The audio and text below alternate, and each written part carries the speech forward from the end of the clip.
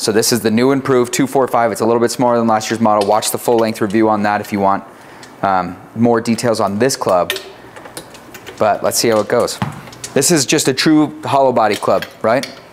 Just hollow body, yeah, pro. It's not as much technology in it, but visually, there's an argument that it's the most attractive, or no? No, I think so.